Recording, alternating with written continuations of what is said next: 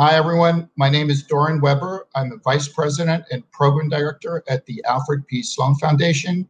We are a nonprofit philanthropy founded in 1934, and we make grants for research and education in science, technology, and economics, for the quality and diversity of institutions, and for public understanding of science and technology. Our program in public understanding of science and technology is geared at bridging the gap between the two cultures of science and the humanities by commissioning, developing, and producing an array of culture-defining products, books, radio, films, theater, television, and new media. We have a nationwide film program that has been running for several decades. It consists of 12 film schools and 6 other screenplay development partners besides Athena, and has resulted in over 30 feature films. We have a long-term commitment to telling stories about women in science, such as the play Photograph 51 about Rosalind Franklin, the documentary Bombshell about Hedy Lamarr, and the book Hidden Figures, which became a very popular Oscar-nominated film, and I think a culturally defining moment. At this year's Athena Festival, we will be showing 3 films that we were involved with, 2 picture scientists and coded bias that we helped to develop, one about sexual harassment of women in science, and the other about the algorithmic bias encoded in computer systems, and a film called Ammonite about the 19th century paleontologist Mary Anning, played by Kate Winslet. The Sloan Foundation is so proud to partner with the Athena Film Festival to bolster the pipeline of women filmmakers working on women in science-themed projects, and to draw attention to these stories through grants, Writers Lab fellowships, screenings, and panel discussions. This partnership illustrates the importance of women working in STEM and women filmmakers working on STEM projects. At the virtual festival this year, through the Making It Happen Women in STEM program area, you will see films that showcase extraordinary women working in STEM fields. The Sloan Foundation is proud to sponsor these events. I hope you enjoy and are as inspired as I am by these stories. Thank you. Hello, my name is Farida Badamosi. I am a Black American woman. I have brown skin. I'm wearing a head wrap, which is multicolored with reds and blues. I am wearing earrings that are Bride of Frankenstein. I'm wearing a blue shirt with pink flamingos on it. In my background is beige and black with colored Post-its. And I am the programmer at the Athena Film Festival. And on behalf of Barnard College and Women in Hollywood, it is my honor to welcome you to the 11th annual Athena Film Festival. This festival is dedicated to celebrating the stories of bold, courageous women leaders and the filmmakers who bring these stories to life. Thank you for joining us. This year's festival would not be possible without the support of our dedicated sponsors. Please join me in thanking Athena's founding sponsor, the Artemis Rising Foundation, and its CEO and founder, Regina K. Scully, whose visionary leadership makes our work possible. A special thank you as well to our premier level sponsor, the Alfred P. Sloan Foundation, which shares our commitment to showcasing stories of women in science. To all of our sponsors whose names you will see before each film and event, thank you for your commitment to challenging our culture to be more inclusive and inspiring audiences in the process. This year, we wanted to create something new and exciting to bring to our audience. So we have created these 8 different program areas that we believe react and respond to our current moment. This conversation is part of our Making It Happen Women in STEM program area. In this program area, we tell the stories of fierce, fearless women working in STEM. We'll see the discoveries they make and the challenges they face as they uncover the truth about our world and break down social barriers. This panel, which is titled Understanding Numeracy, Breaking Down Numbers to Break Up Oppression, is an important part of Make It Happen Women in STEM, and is sponsored by Alfred P. Sloan Foundation. I'm very pleased to welcome Amanda, who will be moderating this conversation and will introduce our panelists. Hello, and welcome to the panel today. We're excited to have you joining us. My name is Amanda McCulloch. I am the Executive Director for the Data Visualization Society. I am a white woman standing here in front of you with a multicolored blue leopard print coat on over a dark blue shirt. I've got a nice deep navy blue background with some white, some plants, and some artwork behind me. And I'm very excited to be welcoming an amazing panel who are going to be speaking to us about their experiences and engaging in conversation on this topic around numeracy and the role that data plays in our society today. As we talk about things like data literacy and how we engage with data and information, it's hard to escape the amount of data that's thrown at us every single day across news media and other spaces, and the ways in which data is informing our day-to-day lives in ways that it hasn't in the past, especially in the light of all the events of 2020 and extending into 2021. So I'm excited to go ahead and welcome our panel and hear a bit more about their expertise. I'd first like to pass the mic over to Tamra K. Knopper. She's a sociologist who will share a bit about her background and experience. Tamra, to you. Hi, my name is Tamra. Thank you so much, Amanda and Frida, and for everyone who is part of the organizing of this event. I am a sociologist by training and also a sociology professor. I teach research methods, and we'll talk a little bit more about that later. I'm also a data artist, and I do a lot of writing with data. So some of my research and policy work has looked at alternative data and credit scoring. I recently created a series of data stories for Colin Kaepernick's Abolition for the People series. I am an East Asian American woman with long black hair, cheekbones up to here, which I love, by the way. Black eyes, black hair. I'm wearing a burgundy shirt. Behind me is a stack of books. In fact, it's a stack of books of a book that I edited that just got published yesterday. So we do this till we free us. Abolitionist Organizing and Transforming Justice, which is a collection of Miriam Kaba's writings and interviews. So. Thank you so much, Tamra. Next, I want to introduce our next speaker, Megan Townsend. She works with GLAAD as the Director of Entertainment Research and Analysis. Megan, to you. Thanks, Amanda. I'm so excited to be here today. Like Amanda said, my name is Megan Townsend. I work at GLAAD, which is the world's largest LGBTQ media advocacy organization, and I've been here for 9 years now. So it's definitely been a world of change kind of in that time, and a huge part of that has been finding and creating and designing what GLAAD's research and data story is, and how we communicate about our community in entertainment to stakeholders who are making decisions, but also to LGBTQ audiences. I am a white woman. I am bisexual. I am wearing a tan and ivory houndstooth sweater, and I have brown hair, red glasses, and in my background, because I am very on brand as a queer person, I have a rainbow macrame piece and some plant wall art on a white wall. Fantastic. Thank you so much, Megan. Next, over to Lindsay Peachnick. She's the Assistant Professor of Mathematics at Barnard, and she'll be joining us to speak about her work and her research today. Lindsay, to you. Lindsay, you're on mute. Can you share your sound with us? Congratulations. Well, we know I can move my mouth. So as you said, I am a math professor at Barnard currently. And my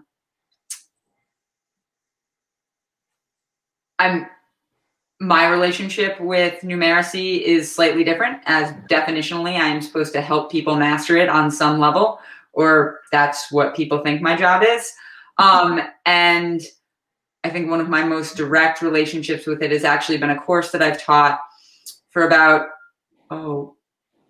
almost 15 years now, every summer, which is called Basic Mathematics. And it covers everything from how to add to graphing basic shapes and factoring arbitrary degree polynomials in 6 weeks in a summer for people who are returning to school after having been away for a long time.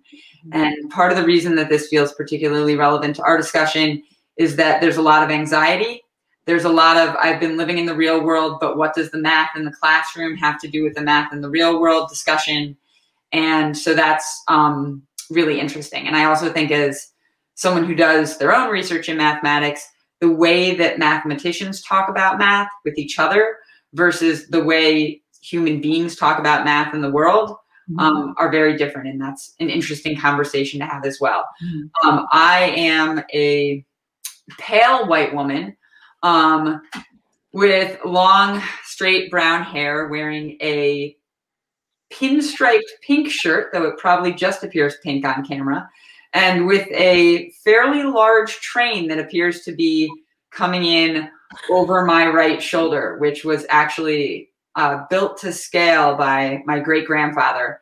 And the rest of the people in my family are in humanities, but this train is proof that somewhere in the genetic code, there was someone who could do some math.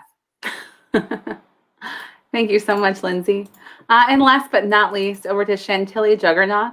She's the founder and CEO of Millennials and Data, and I'm excited to welcome her to the stage. Awesome. Thank you so much, Amanda. Hello, everyone. I am Chantilly Juggernaut. I'm the founder and CEO of Millennials and Data, a nonprofit organization that works to bridge the data literacy and analytical skills gaps by training and mentoring students who are currently in the university. So freshmen, sophomores, juniors, and seniors who are in secondary or undergraduate school. I'm also the vice president of data visualization for Lovelytics, a consulting company based out of Washington, D.C. I'm also a Tableau Zen master, a Tableau public ambassador.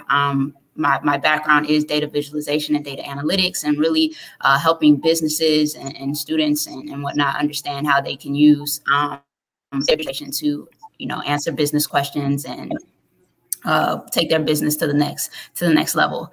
I'm a fair-toned American woman. I have a purple hoodie on, long curly brown hair, 4 gold chains, and I have a whiteboard in my background. Thank you so much. And to bring it back full circle in terms of context and backgrounds, I'm Amanda McCulloch again. I have a master's in public health and have worked with public health data for the past nearly 11 years. I do volunteer with the Data Visualization Society, but also work full-time developing dashboards, charts, graphs, and other data visualizations, and writing and speaking about responsible data visualization. So it's delightful to be with this group of women here today, in part because many of your topic areas actually touch on some of my own background. I have an undergrad degree in sociology. I also use Tableau quite frequently. I liked math enough to get through some college calculus, Lindsay, but then I decided that was done. And I switched over to the graphing part of things. And I've done a lot of work using data for advocacy in the healthcare space. So I'm very excited to have you all here today and joining us.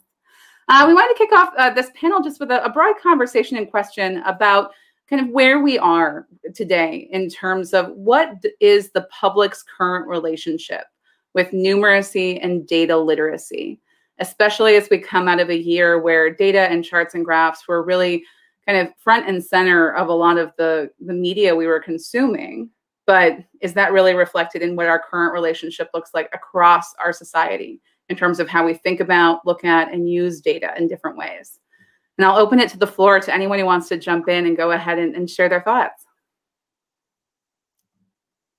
Well, I'm going to say I am always concerned when the public en masse has to consume data.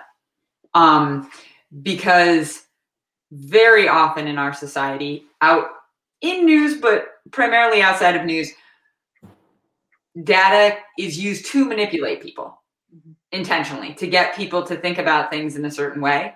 So when you're trying to intentionally inform people in a proactive, helpful way, I'm always concerned whether people understand what's being presented to them, whether they know what the right questions are to ask, or whether they've been so jaded by being manipulated by different entities through their life that they're just turned off to seeing any sort of numerical content, particularly on the massive scales which we've seen this year.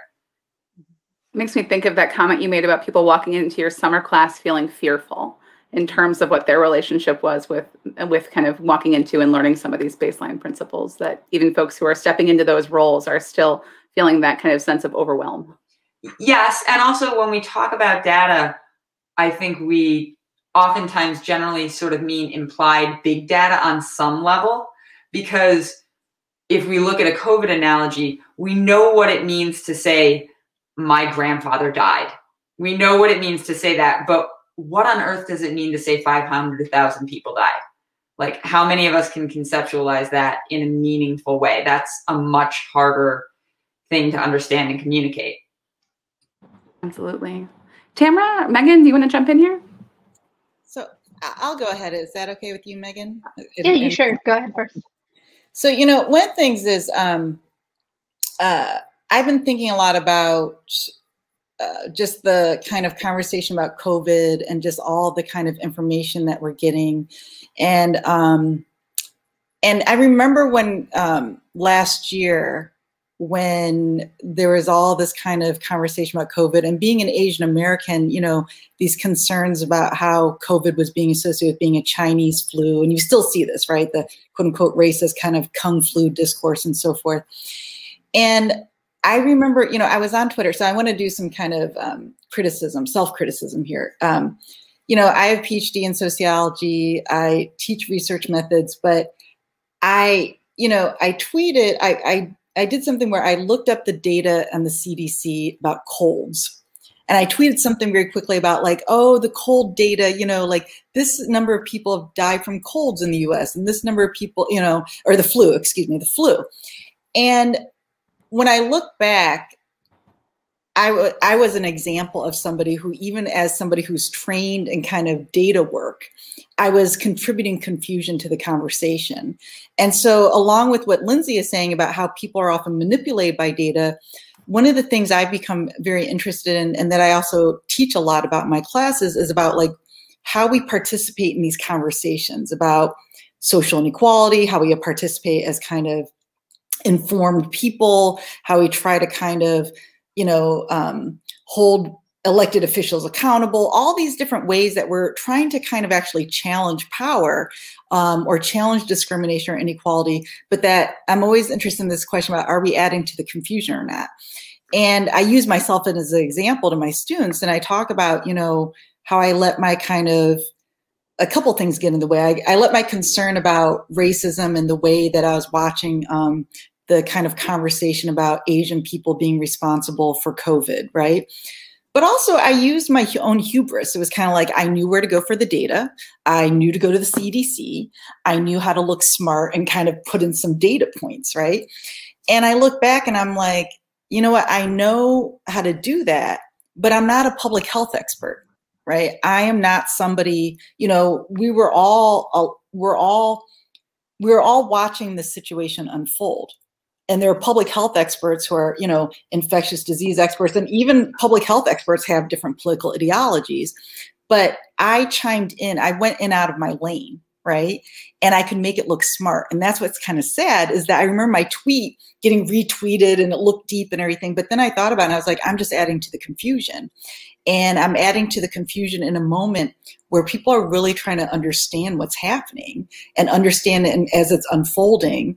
And now we're increasingly, you know, becoming very personally connected to this data and what we're kind of reporting, right? And so it made me think a lot about, you know, Toni Morrison talks about the difference between data and wisdom, and how a lot of times we allow data and wisdom to be conflated. And what I tell my students, and I say, you know, I had the data, I had CDC data, it's legitimate data, right? It's more reputable than, you know, somebody who's just posting something on Facebook about, you know, just out of their own whatever. But I didn't use the wisdom with it, right? And I think that's what I've become very interested in with data literacy is, you know, are we encouraging also that aspect of kind of wisdom for what we do with data when we decide to kind of contribute to a conversation about it? Are we adding to the confusion, or are we helping kind of clarify things? I think as someone who teaches math and a certain side of that, one thing I really identify with about what you said is you use the word wisdom. I often think about critical thinking, right? Like the numbers can be accurate, but is the way that we're interpreting them meaningful? And what is the goal? Why are we looking up the numbers we're looking up? And what are we trying to use them for? And you have the self-awareness and the sort of expertise to say, okay, I know how to go get this data, but was I using it in an appropriate way for my goals? And you suddenly realize like, oh, actually, I was doing it in a moment where my goals weren't necessarily aligned with what maybe I would want the target to be for an audience. And I think that that takes a lot more self-awareness and sort of literacy in terms of the meaning of what you're doing and how it might be interpreted than most people have. Well, and you certainly aren't the only one in terms of the number of different charts and graphs that made misleading comparisons. I mean, there's examples from Information is Beautiful, which is seen as kind of one of the go-tos for well-designed data visualizations that made some quite misleading comparisons about the pace of daily deaths when we were barely doing enough testing to catch any. So I think that you're definitely not the only one who's fallen into that space or that trap. And I think it is great to be self-reflective in that way. Megan, did you want to chime in on this bigger question around kind of data society and what we feel like our relationship is with numeracy and literacy these days? Yeah, for sure. I think what I was thinking about when Lindsay, you said about kind of manipulation and do people know the questions that they need to ask? I think one kind of great thing that also kind of personally frustrated me, but it was a good idea for them to do it, was last year when for kind of the period around the election, when Twitter changed their functionality to force you to have another step to go through before you could retweet something in an effort to try and kind of slow down or stop the spread of some misinformation or people who were pulling things out of context. I don't remember the exact poll, but I remember there was one kind of really early last year around the primaries I think it was about Black voters. And they, the headline that ran was some huge percentage. And then if you actually, got 5 paragraphs down into the article, it was like, oh, but the sample size was 20 people. So it's just like, okay, well, then your percent doesn't really mean much when you're looking at 20 people that, you have 80% said whatever. So I think that is that kind of effort and where people were then able to kind of, raise some of those points on social media where, the initial sort of story hit and people were reacting to it. And then kind of the next wave was people coming in and saying like, well, oh, if you look at it, this doesn't actually, mean what you think that it meant. And I think too, in terms of visualizing, especially with everything around COVID right now, and I know with our own work, what I always kind of strive to do is figure out what is the story, how is this personal, how can I make you understand this in a way that that ties back to your own life and your own experiences and means something more to you than just a number that you're going to forget 20 minutes after you see me present on it. And I think one thing that actually I think it was just this week, the Daily Beast put out a whole series that they plan to keep doing of graphics that are putting context around what does that 500,000 people look like in comparing it to city populations. So each graphic has, St. Louis has this many people. This was the date that the U.S. passed that population. Imagine these 37 cities. I think that they did just all being wiped out, and that is what 500,000 people looks like. So I think those kinds of things, like that was like incredibly powerful to me when I saw that graphic, and to be able to put it into, a frame that is a little bit more personal beyond just, okay, 500,000 is a huge number and that's very scary and obviously devastating and very sad, but putting it into that bigger context, I think was so kind of powerful to see. I absolutely agree, Megan. Oh, sorry. Go ahead, Linda. I was going to defer over to you, Chantilly. Yeah, so I totally agree with everything that you just said, Megan. I definitely think that last year brought more awareness to how powerful, data is, but it didn't necessarily bring awareness to the individuals who were consuming that information. So we would just see these graphics and these visualizations on the news and the media, and America was just consuming that, right? They really didn't understand the impact of it. They couldn't really relate to it unless they had somebody that was close to them who had suffered from COVID, and then they could understand that 500,000, my person was one of those individual data points, right? So I think last year brought awareness to it. But I think we still have a long way to go, right? Something else that I noticed was that around the reopening stage, when data was very important in terms of how we can get to the next level of reopening, restaurants, bars, especially during the summertime, you also saw that data bias come into play, right? I don't know if you all remember in Florida where the data scientist was let go because she did not want to she didn't want to portray the data or the information the way that they were asking her to. She was ethically trying to portray the information the correct way, but instead she was pushed to try to portray it a different way so that reopening could take place. And reopening was based off of data, right? So I think last year brought awareness to the public, but I definitely think in terms of literacy, visualization literacy, we have a long way to go. Yeah. Tamara, did you have something to add in there? No, I'm fine. Oh, sorry. I saw you. I also thought it was really interesting when you're talking about the reopening situation, how what we considered the appropriate data marks seemed to change at times, depending upon what our goals were at the moment. And so I live in New York State. Barnard's located in New York. And I remember Buffalo was pretty much put into a lockdown again in the fall. And then the rest of the state started creeping up to the levels that Buffalo had been at, but none of the rest of us had to go into that same thing. And what actually ended up happening is that Buffalo had like 2 months of lockdown that the rest of the state didn't have, despite the fact that the rest of the state's numbers reached that point, because suddenly people decided, oh, wait, yeah, we can't actually go back and do that again. So we have to change the rubric we're using to evaluate when we need to make these decisions. And I think that makes it really confusing for people too, because that was all in the same state. We were all following the same regulations with the same governor and trying to figure it out and confused out of our gourds. Forget the fact that if you're watching the national news or reading a national publication, each individual state has different standards for how they're collecting the data, how they're presenting the data, what they're using to interpret the data. And so in many ways, COVID has sort of demonstrated all the different ways that in theory, the same data, because it's the same experience that's going on, can be treated so differently and used so differently. Yeah, I just want to say, I'm thinking about this too. I teach at a college where we have a very active union, and I'm the department rep for the union. And one of the things that has been happening for a lot of college professors is, how is this data being used for if we're going to be back in the classroom or not, and so forth, right? And how are they going to demonstrate that there's a low risk?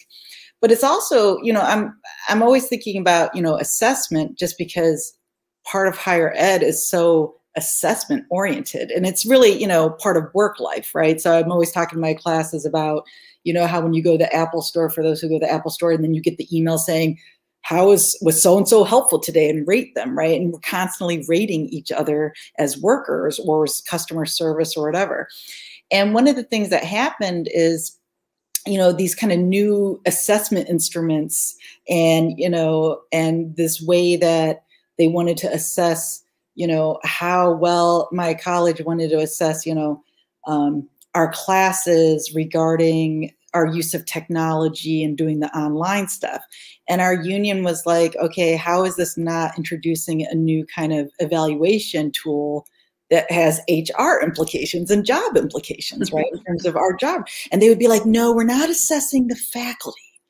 We're assessing the class, or just kind of the change. And part of it is, I remember saying in the union meeting, students tend to judge classes by the teacher. They don't always have a sense of they judge a lot of times their college experience by the teacher, right? Because they don't always kind of look at the college holistically, or think they really kind of see the teacher as kind of one and the same for everything.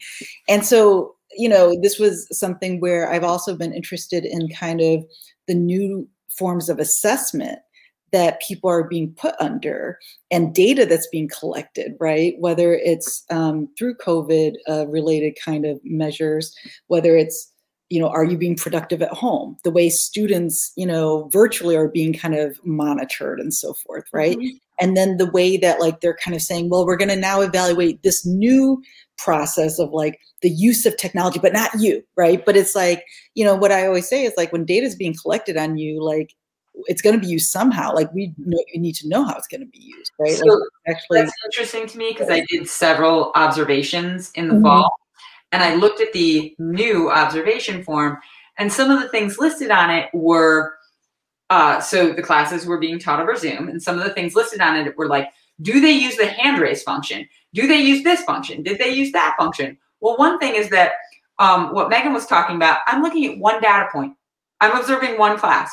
So whether they used breakout rooms in that class, does that mean they always use it or never use it? And also, does it matter if you use the hand raise function if day one you said, hey, throw your comments in the chat because sometimes I miss the raised hand with 100 people, right? Like, what is the meaning for the data I'm collecting on that person if there's zero context for it? Mm-hmm. And it's all brand new. Like, it wasn't what we were sort of created to do. Right.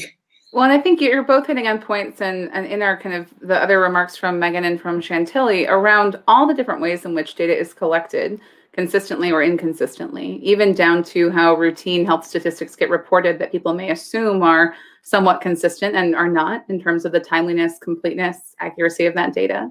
And then you're getting into all these other nuances around what metrics are we looking at against what benchmarks. And if all of us have a relatively high amount of data acumen and capability based on the work that we do on a daily basis, working with data and information, what do you actually see are some of the big barriers to understanding this information when it comes to numeracy and the broader public? I mean, how do you kind of move from a place of you can think critically and probe and ask questions about the methods, Tamara, about how these surveys are being used, or you can probe in and you can kind of think critically about the ways in which a visualization is making you feel, like you talked about, Megan, with the Daily Beast examples and the maps. But how do we get from kind of where we are over to instilling and supporting a broader community and addressing some of those barriers? I know, Chantilly or Megan, if you have some thoughts to weigh in on that around the barriers and challenges that people face. Mm-hmm. I definitely think that the main barrier that I see, so I teach students who have no idea like what data is, right? Literally on day one, we talk about how you can collect data, where data comes from, things like that. And the thing that I found with, breaking that barrier to helping somebody new to data understand it is making it relatable. How can you relate it to them? 2 years ago, before COVID happened and we were all on lockdown, I held a high school boot camp, right? And I did use my typical methods of teaching data literacy like I would to my college students, because I understood that this was a different group of students that I was dealing with. So I tried to use data sets and figure out ways to make them relate to it, right? So one example was, you're going to a party next weekend, you are going to be a DJ, and you want to play the hottest songs that are trending, right? So that's data that's out there, that's available. So I provided them with data sets to help them understand what are the top, songs in America right now based on a particular genre. So I think definitely breaking it, you have to be able to relate it to the individual that you're trying to, to relate it to. Mm-hmm. Yeah, I think on my end, I do work in data and numbers and all of that, but it's also first and foremost, like I work in entertainment and in storytelling, and I think a lot of people, even still, GLAAD has been working in this advocacy space, particularly focused on media for 36 years. We're kind of one of the oldest organizations specifically doing that, and there's so much really just in the past kind of 5 to 6 years since especially since Oscars So White, became such a moment, that there's so many more organizations kind of working in this space, and people are starting to realize more, not only the power of representation out in the world, but that you can't change what you can't measure. If you don't know that it's there, if you don't know what the full kind of picture is. And I think people are starting to realize that there is a place for, this kind of data when it comes to entertainment, which I think was a little bit kind of unexpected for some people who were like, oh, this is what I go home and I watch this, and it what does it actually matter? And I think for me, the biggest barrier is just, working with people to make what we're telling them kind of understood on a personal level. So that can be, anything from, my job sits within our GLAD Media Institute. So in addition to doing, the lead on our annual reports on film and television, but I also do a lot of consulting and educating with storytellers, networks, studios, creators, all of that. And so maybe that is when I'm in doing a presentation to a writer's room, also connecting a stat that they might not remember to something that is either a similar project to what they're doing, another show that is in the same genre, or other things that have come out from that company and that will help them kind of tie it back, or putting things into a number that is a little bit more personal to them. So one thing that we talk about a lot is that, from our surveys that we do with the Harris Poll, we found that 20% of Americans 18 to 34 identify as somehow LGBTQ. And that 20% number, people have had a little bit of trouble kind of understanding what that means. But then when you say 1 in 5, you're like, oh, okay, I have 5 friends. I understand now what 1 in 5 means. Mm-hmm. And so it's that sort of thing, or things like, we just put out our newest Where We Are in TV last month. And, part of what we talked about in there was this wild last year that we've had in television, and the fact that, it makes sense anecdotally that people are home more, people are consuming more media than they have in a long time because we're all trapped in our houses. And we're also using entertainment in a different way than we ever have before. It's more of a tool for connection than it's ever been. And so we, pulled in some stats about that with Nielsen ratings and surveys from other groups who would kind of talk to audiences about what does entertainment mean to you right now. Mm-hmm. And we're able to put that in context with things that people are seeing actually happen in the industry. So at the same time as we're seeing those changes and those stats rise, we also see Hulu and Disney Plus launching watch together functionalities. So that kind of thing where you can really connect the dots for people and let them know what you want them to walk away with, I think is sort of the key to overcoming a little bit of that barrier for me. Mm-hmm. I really like what both of you said about the you use different terms for it, but the notion of forming connection, because when I'm teaching, I find that so important. And teaching a field like math, where a larger than some other disciplines percentage of the students walk into the room feeling alienated by the subject from day one. Mm-hmm. And so when I walk into a room, my number one mission is, as their educator, for me to connect with them. So I become sort of like a trusted source of connection. I'm not also an alien, but also then to connect them with the material more before I actually teach them the material sometimes. So meaning I'll tell stories that teach them the math, but they don't realize it's the math. And then I suddenly introduce the definitions and the formal sort of gadgetry or formulas or whatever we need to use, but I've given them some intuitional context for it. I've told them, you already know how to do this. You just don't know you already know how to do this.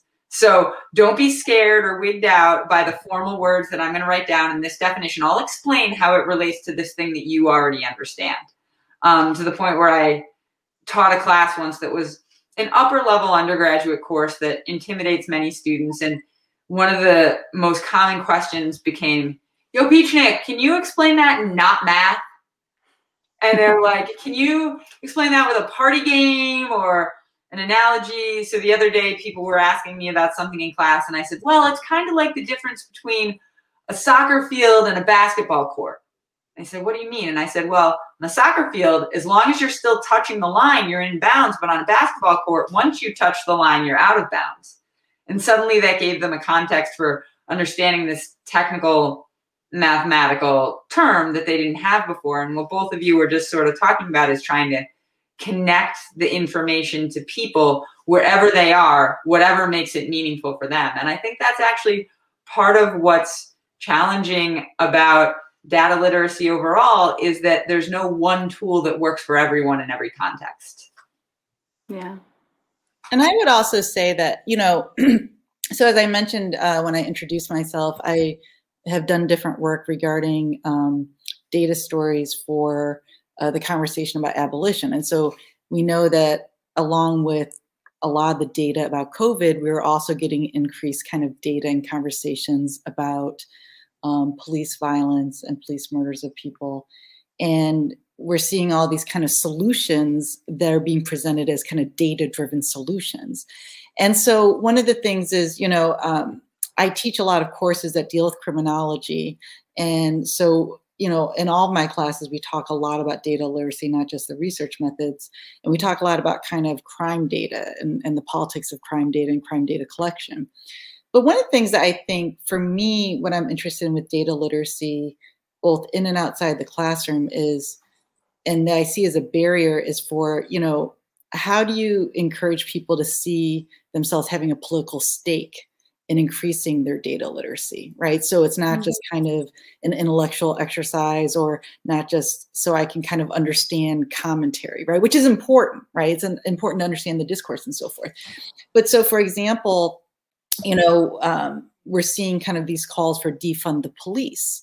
And one of the things that different organizers in cities are talking about sometimes in these webinars, or they're talking about on social media, they're saying they're seeing more and more people who are showing up to like city meetings about budgets. And these are residents who are saying, how are these budgets being used? And like, we have a stake in kind of knowing where the money's going and why is it going to policing and not to kind of social services, and people are struggling, right? And these organizers are talking about how, you know, you often would not get a lot of people who are not kind of organizers at these budget meetings, but you're having an increased number of people. And I remember seeing an organizer on social media talking about how, you know, they and other organizers, they had to kind of work through learning how to read budgets, right? And this is part of the work, is that we can have these political concerns or we can have training in one area, but, you know, data sources are different, and understanding those data sources can have different political stakes. And so for me, I'm always interested in how do we kind of encourage more and more people to see it within their political interest to have data literacy so that they can kind of participate in decision-making processes, participate in kind of things that have high political stakes for the quality of their lives, right? And that's not always just some kind of, you know, not to be weird, but like, you know, some, I don't know, some pundit on social media who pulls out some data points and people just wanted to argue with them, right? But it's like, no, people showing up and, you know, these folks saying, I want to be able to have a say in how this budget's being used. And this might mean that we might need more people to kind of have study groups about how to actually read a budget, right? Well, so I say I'm one end of that. You hear that kind of end of the spectrum around the people engaging and leaning into working to read that data more.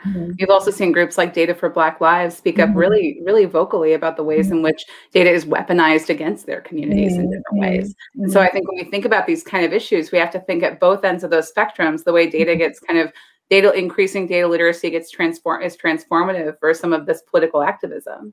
But on the flip side, the ways in which people have weaponized data in different ways against these communities. I know, Megan, did you have a comment to chime in on there? I was just going to say on the kind of point of helping people to see their power and that they have a kind of stake here. I think one thing that, you know, for LGBTQ people that we have talked a lot about, and especially has kind of come back in this past year, was that, you know, with the kind of HIV and AIDS crisis in the 80s, there was sort of a whole kind of generation that had to, on the fly, sort of become these medical experts and go in and do that kind of advocating in a quite frankly hostile to them space with talking to the CDC or talking to drug companies about different tests and advocating for new drugs. And I think there, you know, one thing that I saw a lot of last year was a lot of really, you know, prominent HIV activists who are still with us, kind of leading conversation in community spaces in this last year about how do you learn about these things? How do you talk about them? How can you kind of deal in this space when the majority of us are not medical or health experts who, are conversant and fully understand all of these data sets or really technical language. And I think also, one thing that we've really seen in the past, to wildly shift from that, on the entertainment side, kind of shift in the past 5 to 6 years, has been that same thing of fans starting to realize their power in the space and how to use these kind of data concepts for advocacy. I think it really kind of it hit a new wave a few years ago when there was a show that sort of made major headlines for killing off one of their queer characters in a year where it was just like week after week after week after week, there was a dead queer woman on TV, usually in a very kind of violent and awful way. And it had been an issue that had been talked about in LGBTQ spaces and with ourselves, that like, isn't that just awful? And we're so frustrated and tired of shows doing this.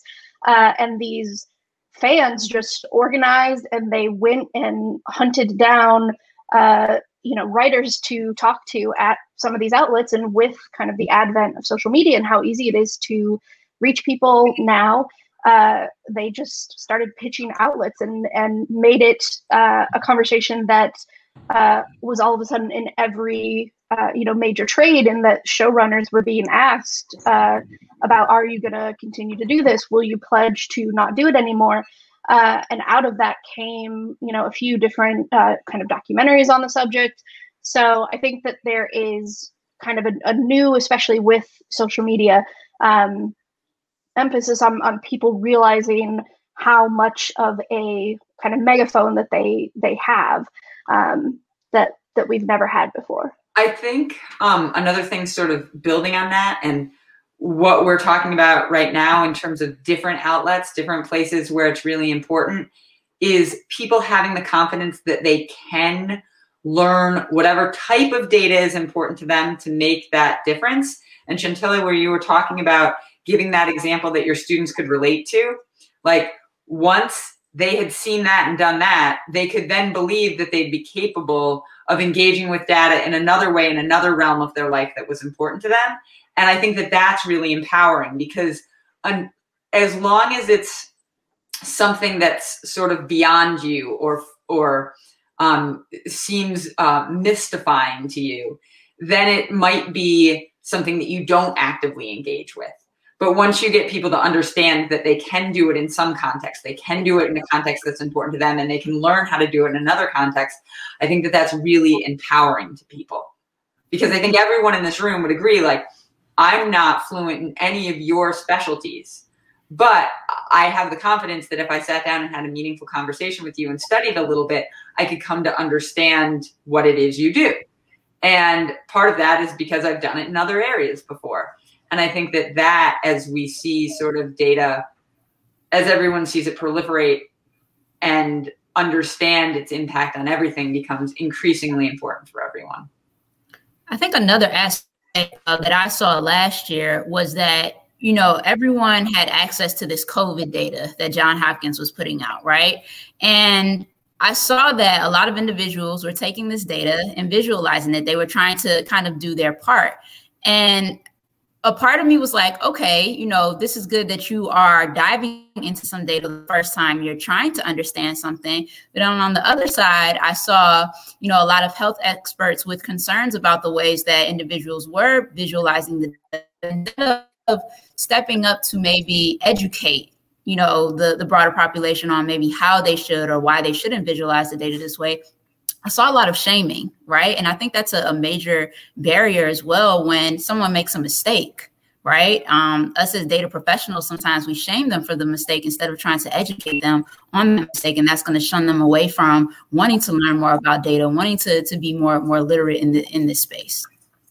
Are the stakes higher in a public health crisis where people are acting on information? I'm thinking Crystal Lee had a recent publication looking at analyzing misinformation about COVID and how misinformation spread. And one of the ways was through various different Facebook groups and other places where a requirement was that you could only share graphs and charts that you made that were not from the mainstream media.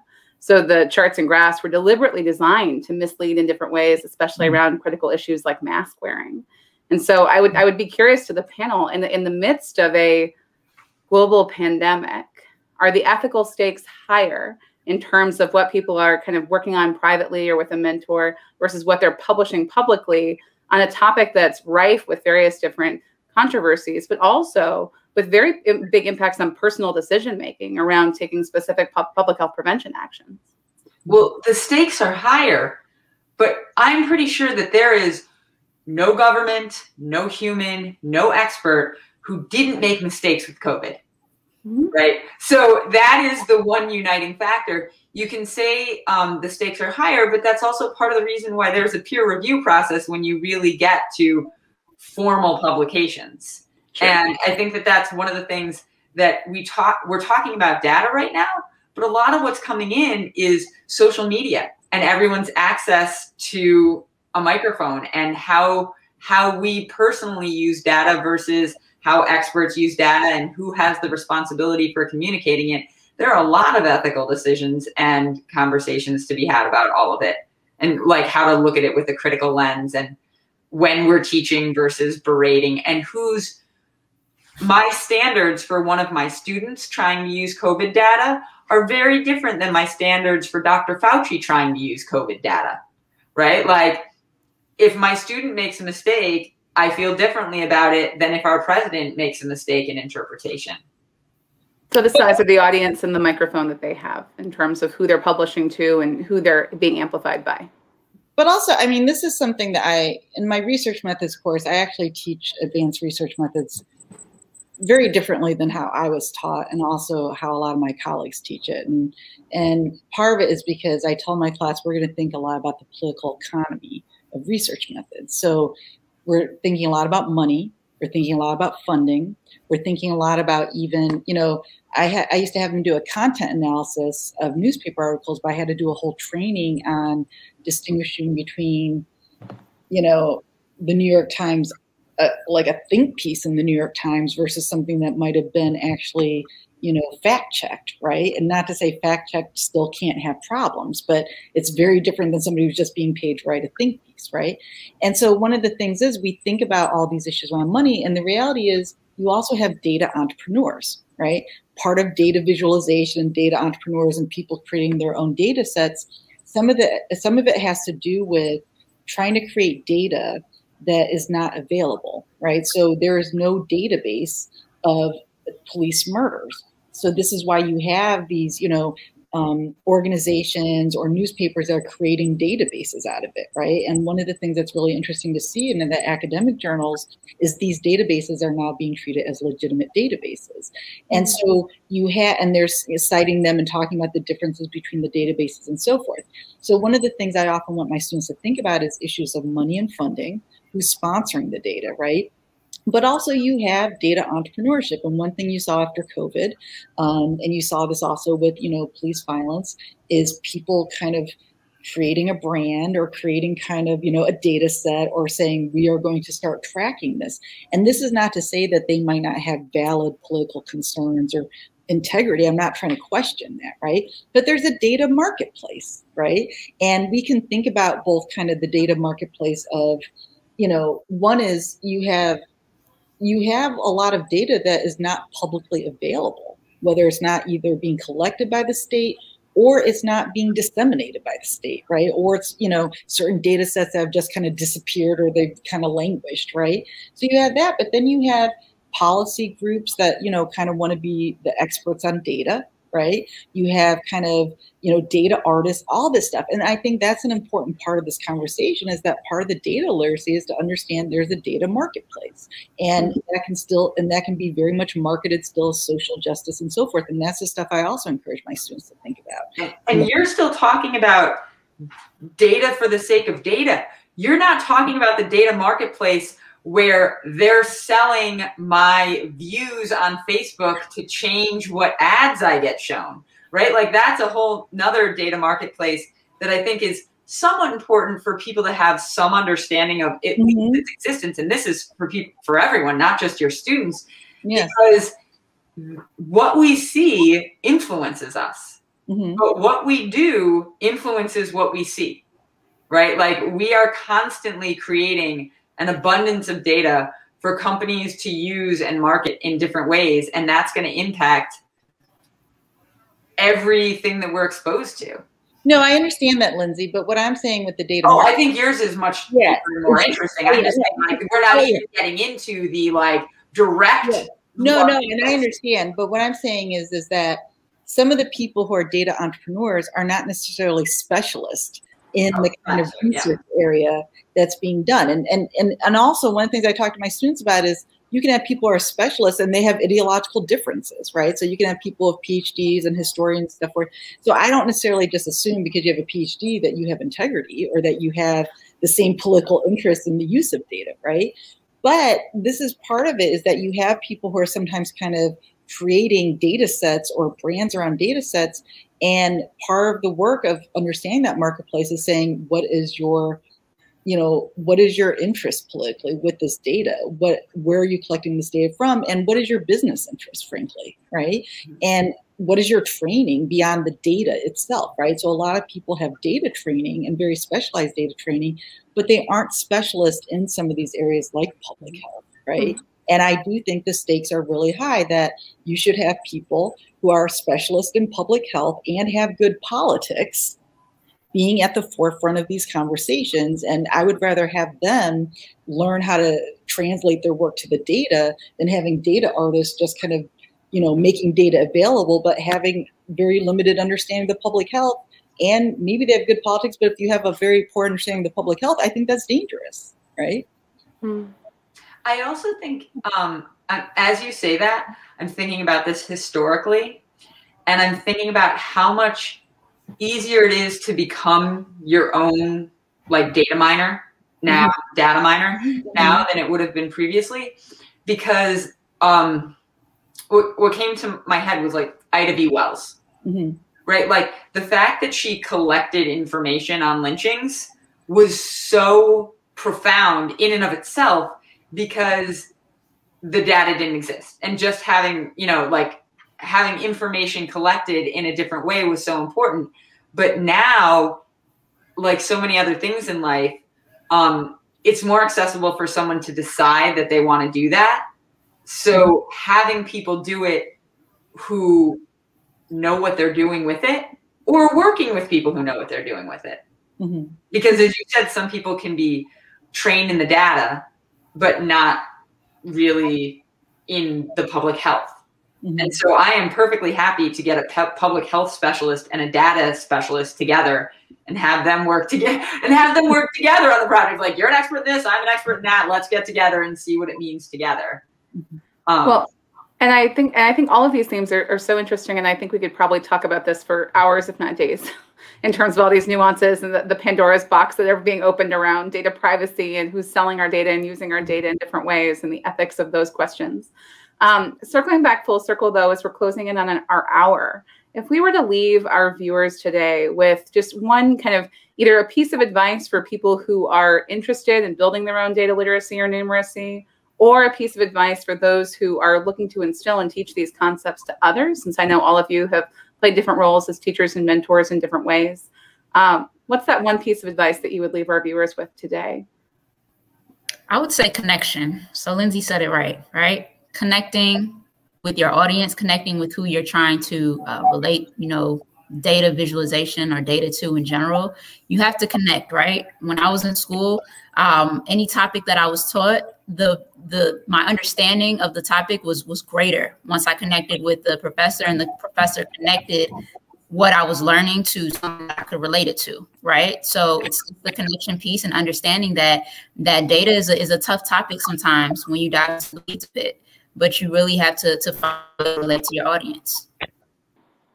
I would say that, I would encourage people to think of all data as political, and that part of data literacy is for us to think critically about the politics and political economy of data collection, data dissemination, and also the uses of data, both from kind of above, but also from oppressed communities, right? That part of it is for us to kind of have to say, what are the uses of data? how do we want this data to not be weaponized against us? What is our political stake in better understanding this stuff? Yeah, I think that sort of tying together what both of you are saying, people like to collect data a lot, which is not dissimilar from the way that my students like to do calculations. But I would say thinking about what things mean, and whether that be connecting to them or thinking about what the motives were behind how and what it was collected, context really matters. And so, like when I'm teaching a math class, I don't let my students use calculators. And when I'm teaching calculus, I make them look at a lot of pictures interpreting rates of change, because calculating a derivative might be a really valuable skill for someone going on in calculus. But if you're not going on in calculus, interpreting a rate of change is still really important. When people started talking about bending the curve back in March and April, I was like, it's a second derivative in real life. You get this. Suddenly people care. And there's this notion of sort of interpretation of data being really important and being something that we can think critically about, both in terms of how we use data ourselves and how we look at the data of other people. Yeah, I think mine would be very kind of similar to Chantilly, in that I think the thing that I would want people to remember is a little bit twofold. Any data that you encounter, kind of go into it without a pre-context in your mind of just wanting something to confirm what you think. Go into it and see it for what it is, whether that's agreeing with you or disagreeing with you. But also, as the person who is maybe collecting the data or translating that data out to people, always, I think, come back to what is personal and connecting that story for them in a way that they will understand and be able to walk away and tell their friends or their family that night or their coworker this thing that they learned about whatever it is that you're trying to get across to them. Thank you.